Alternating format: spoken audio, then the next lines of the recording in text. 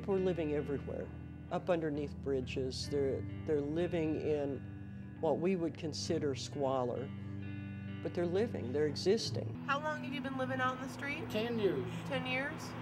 How'd you end up out here? You want me to show you?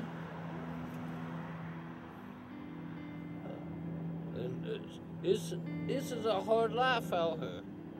And anybody sees this, you don't want to be out here, because it's a real hard life.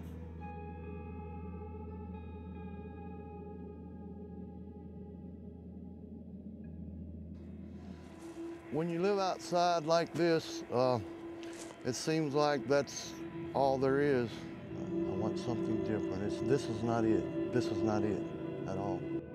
I have noticed through things and noticing how some people would look down upon you, you know, and that we are people too.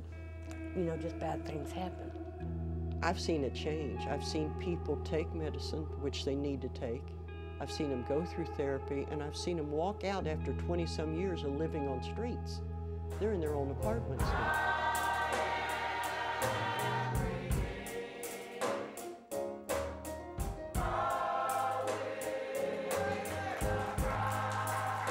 If I had to leave this choir, I don't know what I would do. For one thing, it'd put too much time on my hands.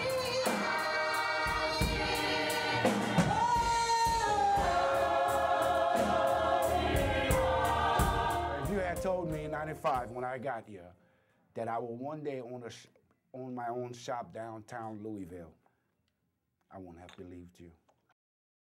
In order to get help, you have to first have the willingness to want to do something with your life.